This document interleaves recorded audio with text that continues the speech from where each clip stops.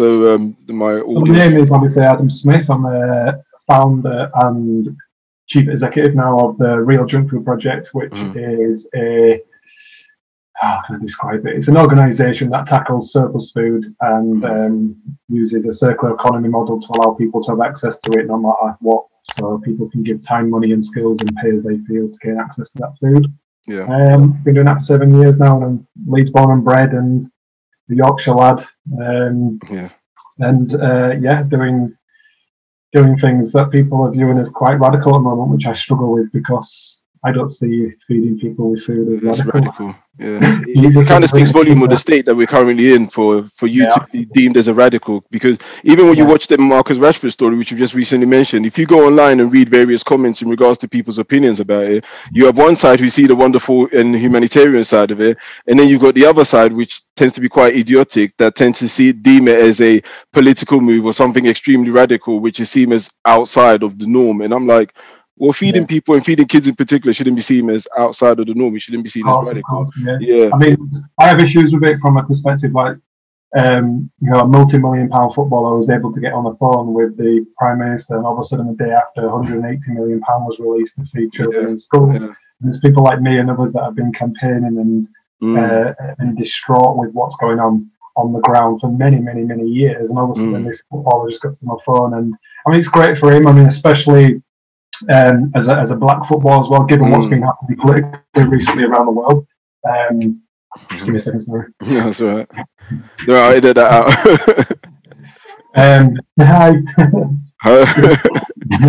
With what's been happening around the world politically as well, so for a young black footballer especially to come out and to be so passionate about something that he's also been through as well. It's great from a campaign's point of view, but the kind of ideology of it and how it went about, maybe I wasn't too aligned with, because I believe that there are other issues that come attached with feeding people, especially feeding people, young people food that I deal with, especially around the waste element of it.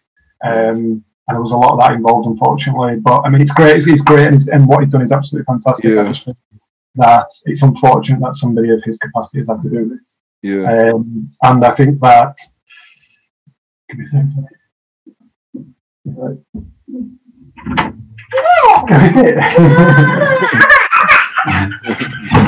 just wants to get on camera. And it's strange to consider what it takes for action to be taken, because at the end of the day, these issues were there prior to that, and the funds were there prior to that as well. But it does take.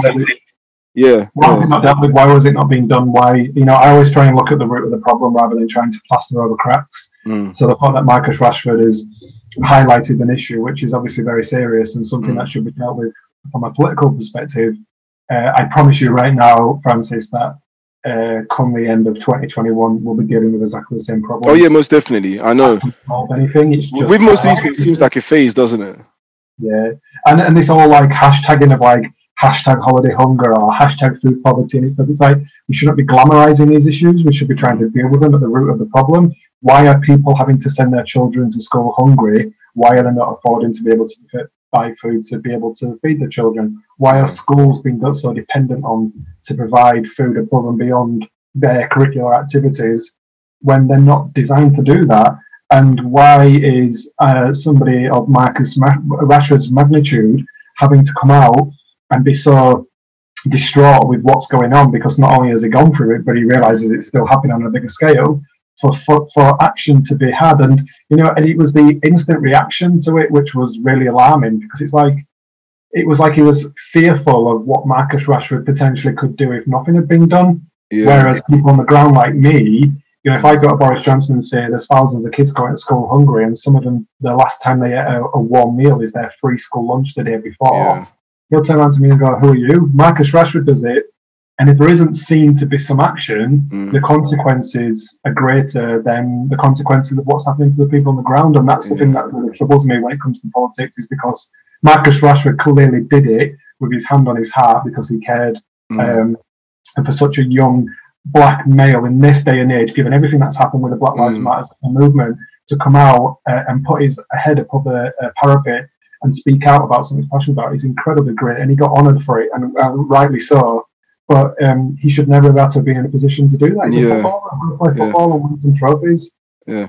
The issue between glamorizing and highlighting is one that I'm trying to like play out in my head at the moment, because I understand the whole I understand the issue behind glamorizing something we shouldn't be glamorized, but also sometimes when things get glamorized by particular individuals, it does highlight an issue which then sort of like sparks a conversation. Yeah, so, what's happened? Marcus Rashford has highlighted it, and what's happened is there are other people that have glamorized it. So you've now got funding bodies that will give you funding if you feed holiday hunger, you know, if you feed hungry children, or food poverty, and all these kind of keywords that people are using right now that I come across every single day. Yeah. For me, poverty is poverty. I don't see anybody going around not feeding their children, driving around in Lamborghinis. If you're suffering from poverty affects us in all ways of life. You know, you have these judgmental comments around people on benefits sat at home with widescreen TVs and mobile phones. Well, why can't they have mobile phones? Why can't they have widescreen TVs? Who are you to decide what they can and cannot have just because they're on benefits?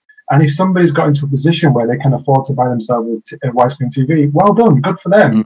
You know, and if we can empower people out of these positions of poverty, because it affects all of us in a very relative way, and we're so judgmental about it. So people sat on going, oh, what's the point? I might as well just sit here watching my widescreen TV on my phone, getting free handouts of food, because that's how society deems the way I should behave and should act. But instead of encouraging it and supporting it and empowering people out of those positions, we look down on these people for doing so. And I think we're just far too judgmental when it comes to stuff like this. And what happens is that other third sector organisations and charities go out and try and target these type of things. So they try and target, from a funding perspective, children who are suffering from holiday hunger. But I promise you, they're also suffering from other forms of poverty and hunger, not just during outside of school term time. But we only try to target that little kind of niche because it becomes glamorized. Like, look at us, we're feeding children who are suffering from holiday hunger. But what about the rest of the year? You know, what about, you know, all the other issues that these people are facing? Why do we not tackle it all as one single objective? And that's the bit that I struggle with, is that the Jamie Olivers, the Marcus Rashfords, the David Attenborough of the world, incredible campaignists, they highlight and give a lot of attention to some serious problems, from environmental issues to school dinners to obviously the children going hungry, respectively, for all those three people. But then it becomes glamorized and becomes cool, and it gets hashtags assigned to it. It's like, no. And the thing is, trending nowadays, when you trend, it's only momentary. Like, you trend for a bit and then it disappears, then on to the next thing the following week. So you're not actually dealing with the core fundamental issues. But what would you say, if you was to highlight, what would you say is the core fundamental issues that needs to be dealt with in order to solve this problem? In regards to hunger in particular, we have a very, very paradoxical food system, not just in the UK but across the world, where we have 1 billion people on the planet that don't have access to food, and we have 1 billion tons of waste.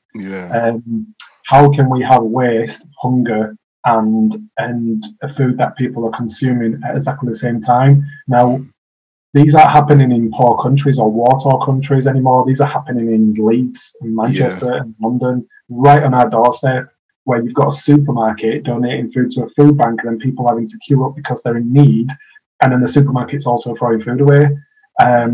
It's paradoxical. So, unfortunately, and I've just done a podcast before this, prior to this, and somebody asked me the same question, and I said, look, these problems can be changed instantaneously if it affected profit.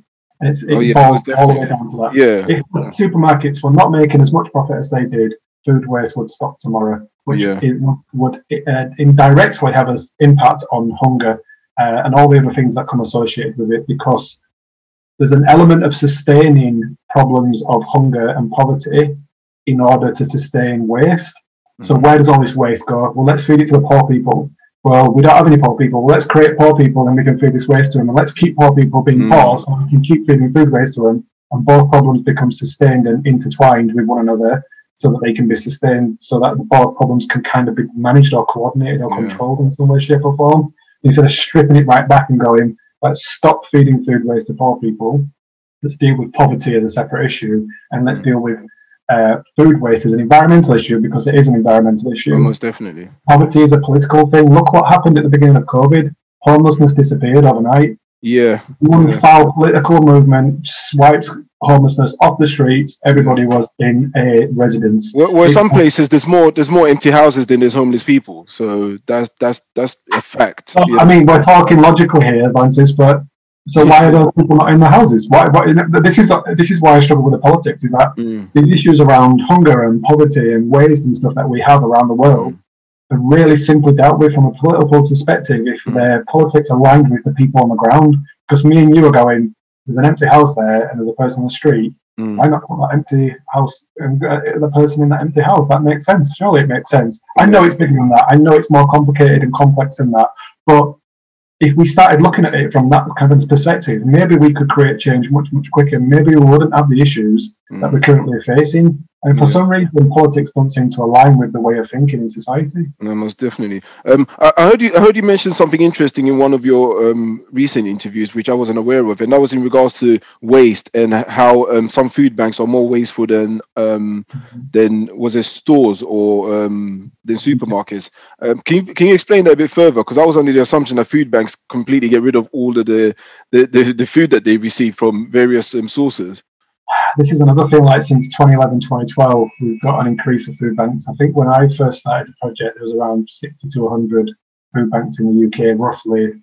Some independently owned, some owned by a large religious institution. My church does one as well on a Friday, every Friday. Yeah, it's probably an independent one, or there's a big organisation that kind of manages maybe half the food banks in this country. And the rest are done through churches and through individuals and community centres and stuff like that. And I think there's thousands of them now, and there's more and more than ever before. And what happened when I first started out in 2012, 2013, was that we were intercepting more food from food banks than we was from retail. And the reasons were is because people were donating the wrong type of food, and these food banks were not designed to deal with storing vast quantities of certain types of food. So the reasons why they ask for things like tinned meat or pasta or non-perishable ambient products is because it's very, very easy to store and it's very, very easy to turn over. So a small tin or a bag of pasta is really, really easy to manage, and it can last for quite a while. You can store it safely. But when it comes to like fruit and veg, and when it comes to chilled items, frozen items, these people obviously cannot deal with this product. This is what we specialise in. More than anything else. And, you know, one of the interesting stories I heard about in 2013 was a food bank that was donating some tinned artichokes to the Real Junk Food Project. And when I asked why, because this stuff was perfectly sealed, perfectly in date, perfectly edible, and they said, the type of people that would queue up to food banks wouldn't want to eat tinned artichokes. And I was thinking, well, who are you to make that judgment? But also, we've kind of got a point. So what was happening is that as a society, we felt like we had done good, and morally for that day, we had done a good deed by donating some of our excess or buying some tins from a supermarket and donating to a food bank.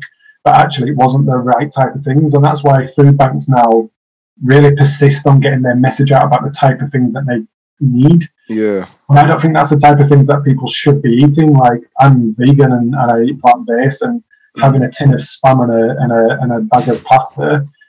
Nutrition isn't going to do you any good, and then there was issues around some of the service users of food banks that didn't. I mean, if somebody's coming up at a food bank and they need food, they're not sat at home in a luxury house. You know, they've not got cleaners and butlers and stuff around them. It just isn't the case.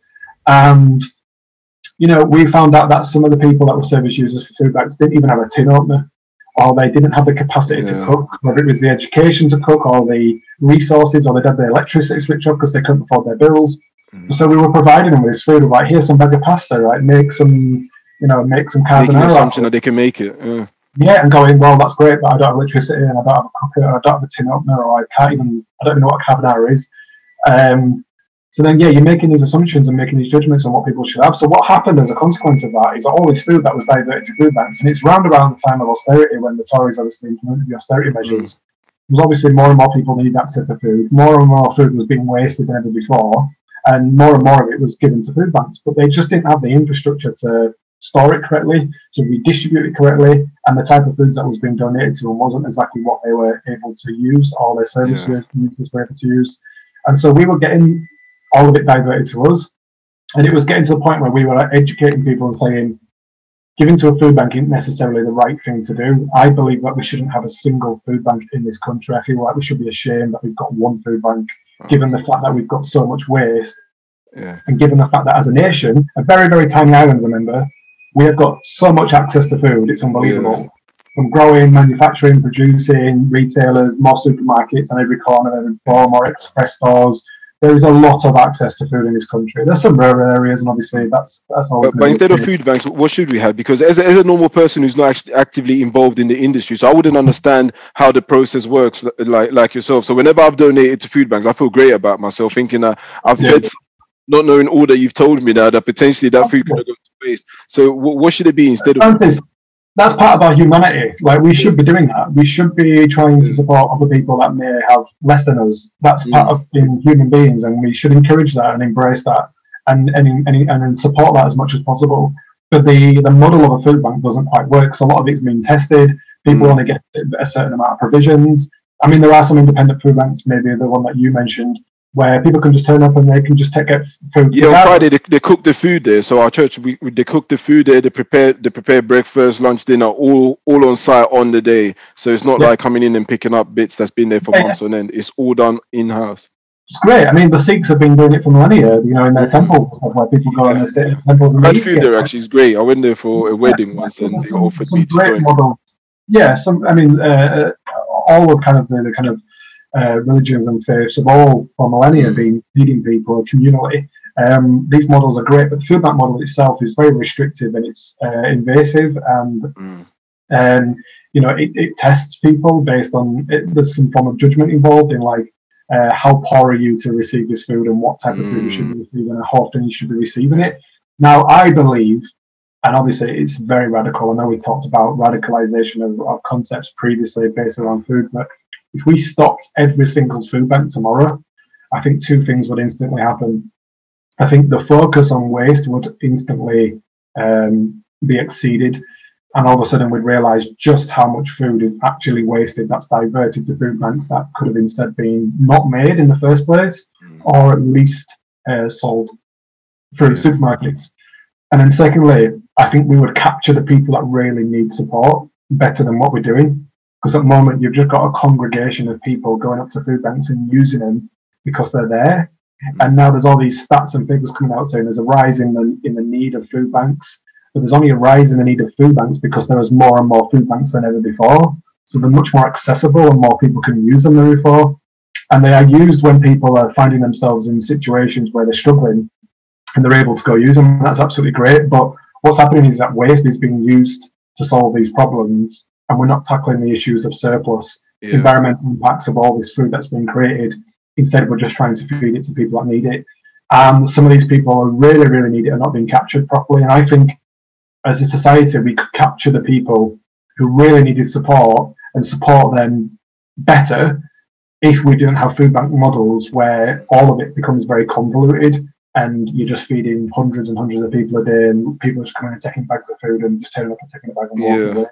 You're not actually solving a problem, you're just plastering over cracks. And if anything, you're sustaining the need and the dependency on it. If anything, we're not actually empowering these people to get out of these situations, to get better, to have better lives and to provide better for themselves and their families. You're just basically saying, here's some free food, come and take it and do what you want with it. Yeah, most definitely. We're going to get into the formula that you have set up currently in regards to like real junk food. But before that, I know you've probably gone over this story a million times. Can you tell us what's happening in your life about 10 years ago that kind of started the process of you now reaching a stage where you're doing the work that you do? You went through like pretty dark times, didn't you? Yeah, I mean, 10 years ago I was dead. It's as simple as that. I was found in a car by the police. They triangulated my last text message to my friend, and they found me in a field, and I'd been sucking on exhaust fumes for several hours.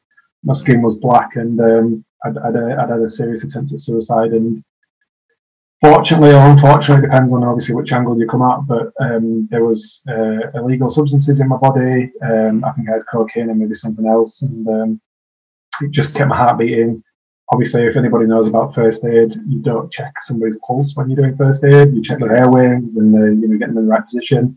And so my heartbeat was missed by a police officer that wasn't properly trained. And he missed my pulse and pronounced me dead at the scene and took me to hospital, which obviously when I wasn't dead, and it took me 3 days to come round. But prior to that, the previous 25 years had just been an absolute nightmare of trauma and situations and scenarios, which I'm currently writing about in my book, of all these difficult things that I've got myself into through abuse at a young age, all the way to being remanded into custody, to going into care, to being sectioned into mental health hospitals, to self-harm, you name it. There's pretty much nothing that I haven't been through or suffered, which led to the point of where I was found dead. And obviously coming out of that moment, there's not many people on the planet right now that can tell that story, that can say that they were at death's door pretty much, and they're still here to tell the story now. And I think nobody truly understands unless you've been through it. And I don't speak to enough people who have been through that experience. In fact, I don't know if I know anybody else actually that has been through that and come out of it. I don't think people truly appreciate the impact it has on you. Like I will never forget that day that I woke up in that hospital, and I will never forget everything that happened to me to get me to that stage, and the depths that you go to, and the real depths that you have to go to potentially end your life.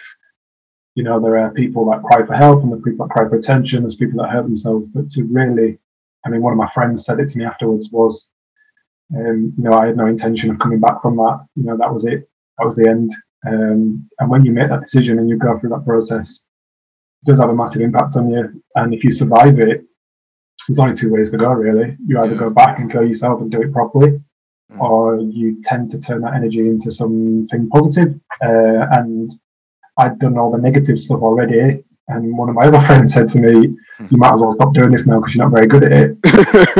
You've got a point. You always need mace ladder, don't you? What, did that completely help change your perspective of life in regards to like motivating you to do what you do now? Yeah, like going through that dark stage. Yeah, I mean, it's not like this kind of existential kind of light at the end of the tunnel kind of like Jesus kind of stuff. It wasn't anything like that whatsoever. There was a series of events that led after that where I decided that I was never going to be in that situation again, and I didn't quite know how that was going to happen. I still had issues in my life that I had to deal with. Even now to this day, I still make mistakes. I still do things wrong, but I will never be in a position where I am at those depths. I have 2 children now. I've got my own home, and I've got a successful project which I manage. And yeah, I mean, I still have some dark days, and you still have doubts, and you still make mistakes, and you still mess up, and I still hurt people, not as much as what I used to do, but you do. And I just think it's about how you deal with those things now. And I think it's just, I was channeling my energy into things that had negative outcomes, and I was thriving on self-destruction. And now I thrive on the positive outcomes, and I change and affect people's lives for the better. And from a human perspective, I don't think there's anything better than that. And I don't care how much money or how rich people are, how successful they are. If you can have somebody come to you and say that they stopped doing something, or you changed their lives for the better, and you had such an impact on their lives through just being or doing what you're already doing, it's one of the most powerful things. And luckily for myself, I've now affected millions of people across the world. That's amazing. Would you say you're able to highlight like one or two things that helped you overcome during this period? Like, or was it something significant? Because with most people that I speak to that have been through these particular situations or scenarios, I think the running theme at the moment has been family. I don't know at what stage you had your family, but the last gentleman who I spoke to, he had gone through extreme like substance abuse, and he had a family at the time, and there was the turning point where he was sober for, like he said, a 5-minute window for the first time ever, and he looked at his family when he was sober, and that completely, he had a massive slap in the face because he had never been sober for the 2 years that his child was born. So that 5-minute window and him noticing, wait, I got a family now, I actually got a family, and that was it for him. For me, I didn't have that whatsoever, and the moments for me was, I've recently going through a process of being diagnosed with autism. I have high functioning autism, and my brain was always wired a very different way to most people's, and I always saw the world in a very black and white way.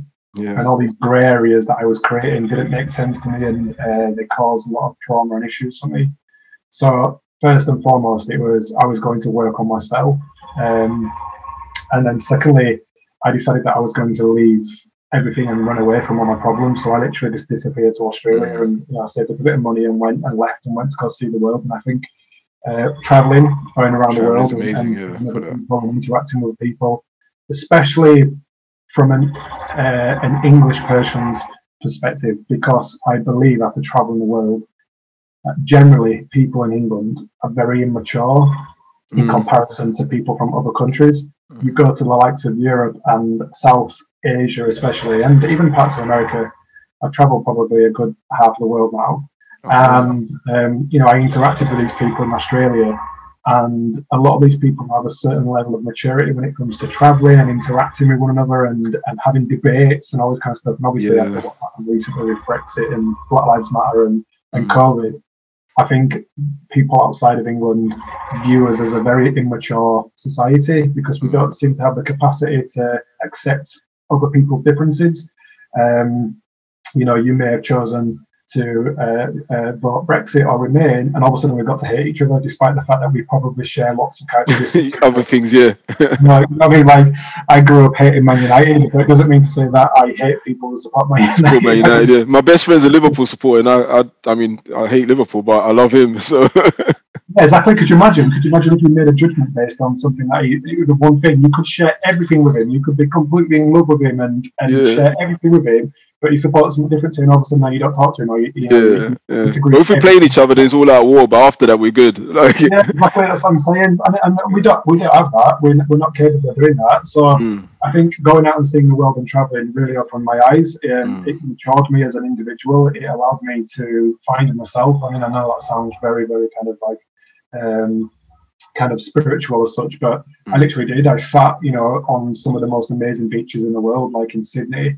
And I looked out and I said, I can't keep doing this to myself, and I've got to change, and I've got to make myself a better person. And then without any planning, my son was conceived out there, and obviously I was about to be a dad, so that got thrown into the mix. So I created the Real Jumper Project in December 2013 in the UK, and January 2014, a month later, my son was born. Oh wow! And this world's attention was around me, and I was somehow trying to be a dad without ever having a role model of being a dad, and not how to be a dad. I need to learn straight.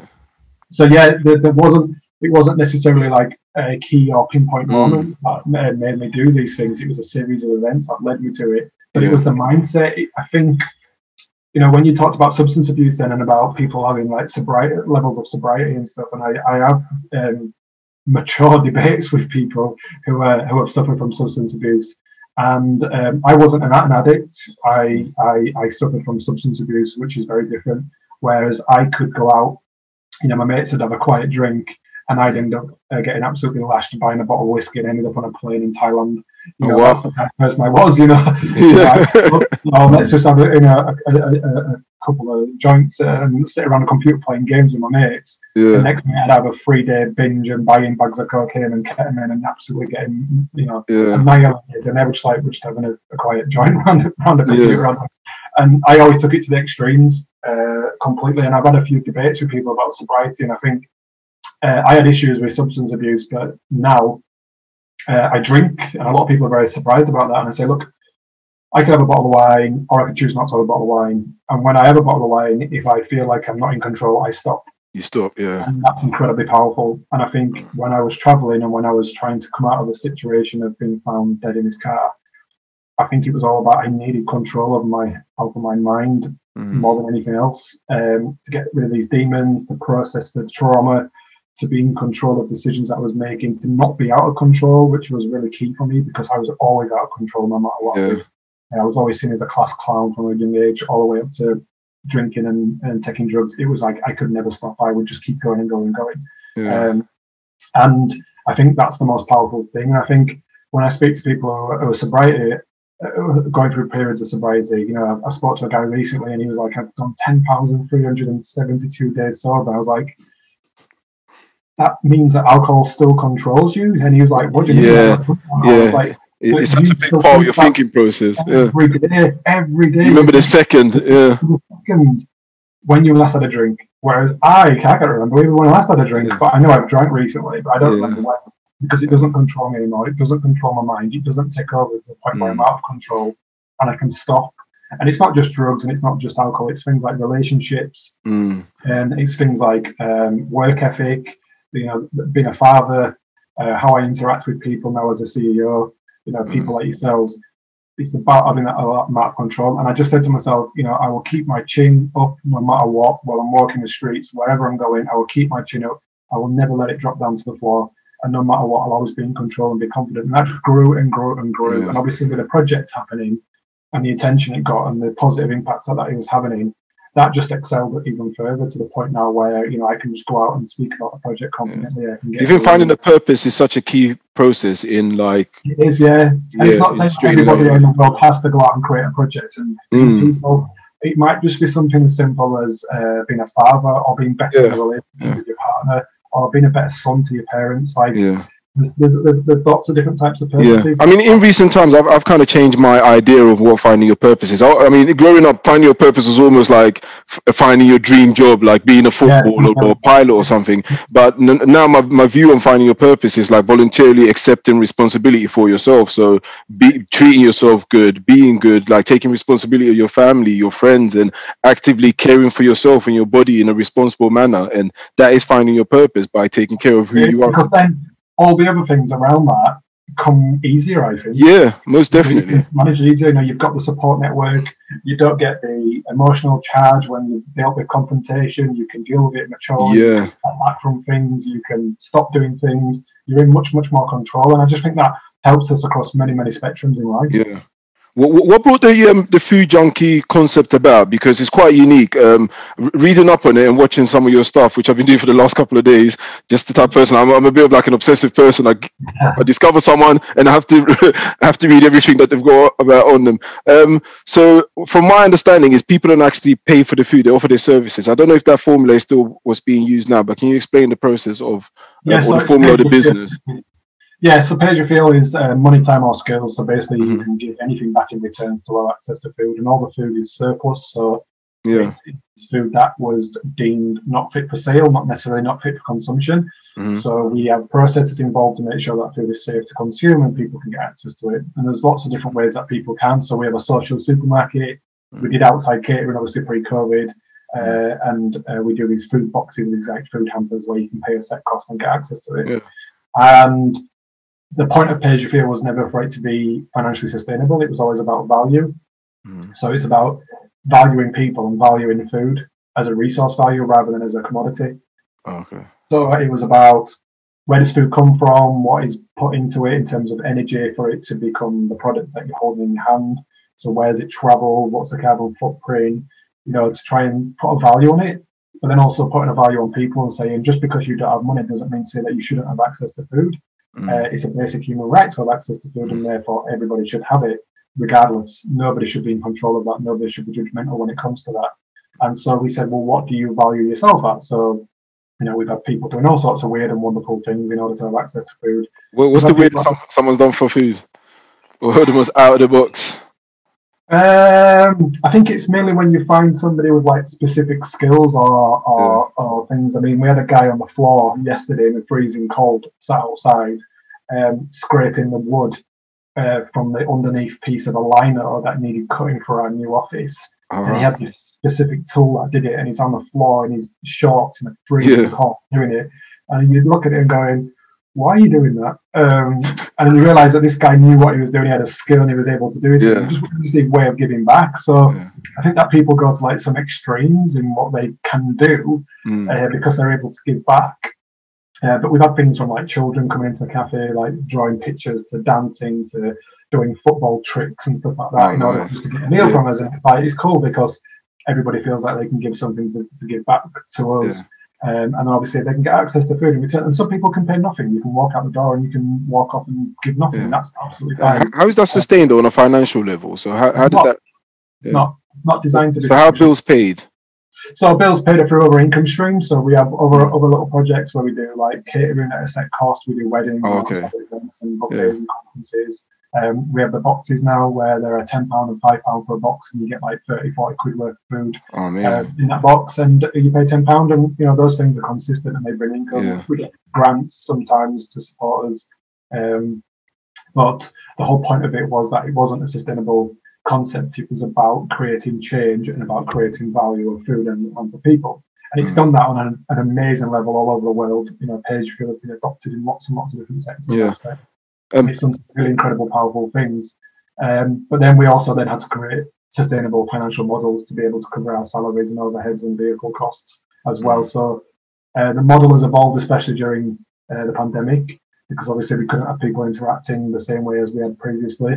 We couldn't have people touching. Has it been a big effect on the business, like in terms of a positive effect? You know, we've gone from 1,000 square foot, 4 members of staff and about 50 volunteers to 15,000 square foot, between 200 and 400 tons a month, 20 to 25 members of staff and about 350 volunteers. No it's way. the biggest it's ever been, ever. I'm at home now. I work from home. I don't need to be at the warehouse or in the supermarket anymore. We've got staff that are being paid living wage, that are all running these projects for us, which is a good sign of success as well, in terms of I'm able to walk away. Yeah, still functioning now. Yeah, so it shows that the project can stand on its own 2 feet without it being all about Adam Smith or going through Adam Smith. Yeah. So for me, that's a sign of success. And then the next sign of success is, how do we create a world where the Real Jumper project isn't needed anymore?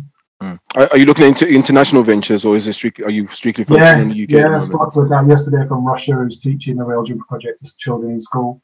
We speak to some companies in Saudi Arabia who are dealing with things around food. Oh, amazing. I get offers off the back of the LinkedIn post, which had 5.3 million hits, I think, in total, of messages from people all over the world saying, you know, when you come to our country or anything, get in touch and you know, we'll be there to support you.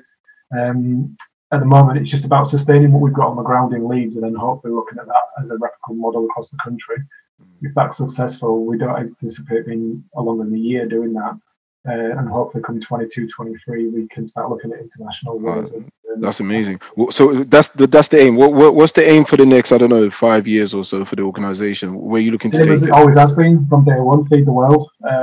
How many people have you fed so far, just for the viewers to know? Around 13.5 to 14 million people. Wow. Been fed since 2011? 2013. So 13 years, sorry. So December 2013, we started, we incorporated, and at the height of our network in 2016, we had 126 projects in 7 countries, and that included Israel, Berlin, Japan, South Africa, some in Melbourne, and the majority of them in the UK. And a couple in France. We had La Rochelle and one in Paris as well, which was incredible. We've kind of devolved slightly now, so we've only got 1 project in Leeds, but we cover bigger areas now. So we redistribute food all over the country. We collect food from all over the country. We've got large Arctic lorries that deliver food to us rather than running around in our cars, collecting from the back of the supermarket. We're dealing with food on a big scale now than ever before. So it's grown exponentially in a very short space of time. But it's now about sustaining it, obviously removing me from the equation and about how we can grow that on a national level. Which shouldn't be too hard given the fact we've got national contacts and we're part of the supply chain on an international level. And obviously we're very, very vocal about what we do. So obviously you've heard about us and you've seen the things that we do, but we've never been shy about shouting out about what we do. And the post that I put out recently, obviously the LinkedIn post, which got such amazing exposure. Yeah, I got sent that about 3 times from 3 different people, because everyone knows the type of work I'm into and the things that I'm interested in, and everyone's like, "Oh, amazing story! Read this." And I got sent on the same day. Actually, I think everyone must have seen it around the same time. It kind of spiraled around LinkedIn. Yeah, and 4 days before New Year's Eve, and it still carries on now. I'm still getting messages and posts. Like I get anything between 100 and 200 connections a day off the back of it. Wow. It's been great. I've got a book deal out of it, so I'm co-writing a book with a co-author. What's the name of the book? It's going to be called 10.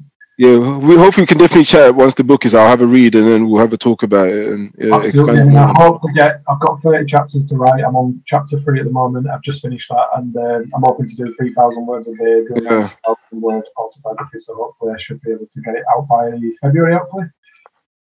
Yeah, oh, that's amazing. Look forward to that, man. Adam Smith, it seems like you're doing God's work, man, which is amazing. So just keep it up. What is Nova Monk? Because what's a zero waste beer? Because I mean, obviously, I got drawn into the beer side of things now. Is there a beer that you're brewing yourself and producing? And what is the? Yeah, it was a beer. It was a company called Nova Monk in Leeds, who are an independent brewery, amazing organisation. And we just got together and said, let's create this kind of like beer made out of surplus food and just highlight the kind of the capacity, I guess, and the audacity of surplus food. So we created this pear and brioche ale, which had champagne yeast in it, and it was all from surplus ingredients, and we were just conscious of everything we did along the whole process. So like the waste hops went to a worm farm, and the bottles were recyclable, and the labelling was all recyclable. And yeah, that's the point where we called it a zero waste beer. It's like, it wasn't just the fact that it had come from waste ingredients, it was about the impact of the entire journey of the product and about the impact that had on the planet as well. So is it still being produced? I don't think I think it's a one-off thing, but we're still in a relationship with Nova Monk, and we still I've got ideas about coming up with like more consistent themed ways throughout the year. So we want to do some kind of parking beer towards Halloween time, and then something a bit more festive over the Christmas period, maybe this year, but obviously last year. Are all these ventures that are going to support real junk food? Or is this all the proceeds come towards us, and we get a remuneration from it. Sometimes, other times, it's just about highlighting the issue and a bit of exposure, and a bit of media attention off the back of the problem, and that's great for us, because obviously, like you heard about us and about the product. It just highlights the problem and allows people to engage with it more. Yeah, amazing. So 2 more questions before I let you go. So how can people go about sort of like doing more in regards to waste on an individual level? Because sometimes I think people ask questions of the major corps and ask questions of people like yourself, but what can I do as an individual to do better and to sort of have my input into this mission? So obviously one of the key messages that we try to get people across is like, you should act locally and think globally. So that means being very, very conscious of your consumer habits. So not only where you shop, but what you shop and what you buy. A plant-based diet, I don't contribute to the eating of animal protein, but I have nothing against anybody that does. But it's more about where you source it from and what impact it has. Processed animal protein from all over the world has a very, very detrimental impact on our planet. Packaging, obviously be more conscious of like what food is wrapped in, and obviously where you're getting it from, and just considering the ethics of that. And there are just really simple steps that we can make to start making that change. But obviously on a bigger scale, you can get involved with projects like ourselves, environmental. There's a lot of amazing, great environmental projects out there. There's lots and lots of actions that we can take as individuals that are going to have a betterment to the planet. So, even just there's a great thing out at the moment from Chris Packham about doing bird surveys. So just looking out your window and just writing down the birds that you see, how often you see them, where you see them, and then you can just upload it online, and that gives a really, really good understanding of people like Chris Packham to understand the ecology and the habitats and stuff that's going on around the UK, to understand what's happening environmentally. And obviously then once they understand the information from that, we can start looking at what impacts it. So does food impact it, logistics impact it, transport, all these other things. And that's when change can start happening. So it's all these like little small acts that you can do, which is what I said earlier about thinking globally, is like it has a contribution towards the bigger picture. Hopefully when I get down to Essex, you can start ordering a food from us, from the Real Drip Project. You can get most definitely, man. I'll be down there when you come down to sunny Essex. Yeah, exactly, and just spread the word and tell people about who we are, what we're doing. The people that you're not aware of. And where can people support your organisation directly, though? So I'll probably get all the links from you afterwards. Anyway, I'll source it from your socials and exactly. So we've got Facebook and Instagram and all these other platforms that I don't really care about. We've got TRJFP.com, which is our website, which is where the main traffic is diverted to, and obviously I've got my own pages as well as an individual where you can keep up to date with things that I do. So I'm doing a speech in February, a networking event for green forward thinking. So I do a lot of speeches around mental health and environment, and also around being a business owner and entrepreneur. and the social entrepreneur especially. So, you know, anything that you find on the project, you can pretty much find me as well and get involved. Okay. But like I said, it's all about making those conscious decisions about our impacts. You know, the next time you order a takeaway, the next time you go purchase food, the next time you purchase something from Amazon, what impact is it having on the planet? And although it may be convenient, it's slowly destroying our planet, and that's getting quicker and quicker by the day, unfortunately. Yeah, I appreciate that, Adam. And it's all about being conscious of what you're doing and knowing where there is. And I think the issue with that most of the time is that we don't have the necessary education, and that's why it's great to have people that are actively like searching for the information and putting out there for us to understand. And that's why I wanted you to be on here, just to bring that to the consciousness and to make people understand that whenever you do purchase something, it has an effect, whether you see it or feel it or not. It is. So, Adam Smith, I really truly appreciate you coming on Let's Do Humans podcast. And